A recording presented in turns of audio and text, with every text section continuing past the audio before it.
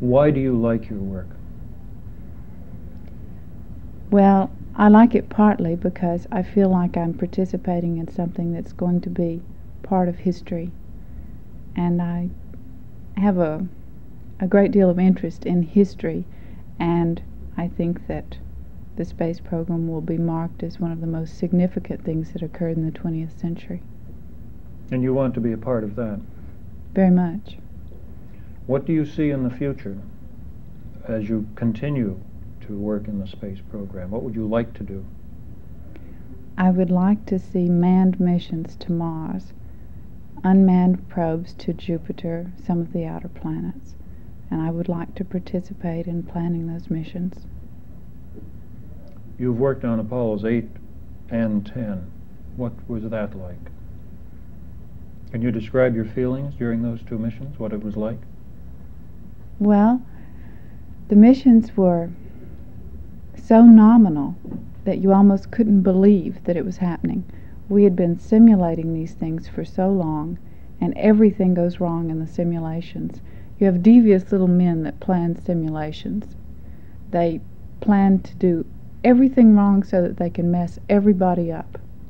So when we got to the real mission, it seemed like a piece of cake, really.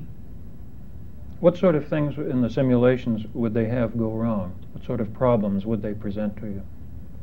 The engine fails. Their gyroscopes and reference equipment will fail. You'll lose communication. They'll underburn, they'll overburn, they'll have abort situations come up. Do you think that there is any danger when actual astronauts are involved and it's not a simulation, that your mental attitude won't take into consideration the fact that it's a manned mission, that it will be too much like an exercise?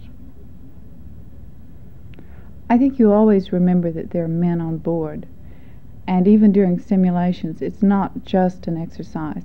The simulations seem as real as the mission.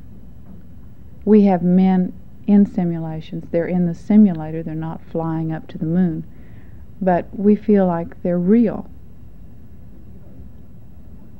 You feel like they're real, but do you think that the entire space program, as you view it in your work, has a sense of unreality to it?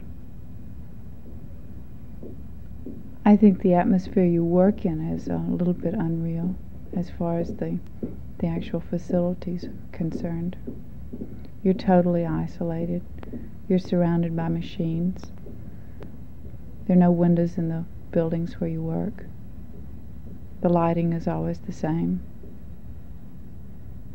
You lose all track of time. You think in terms of ground elapsed time, and that becomes the only reality.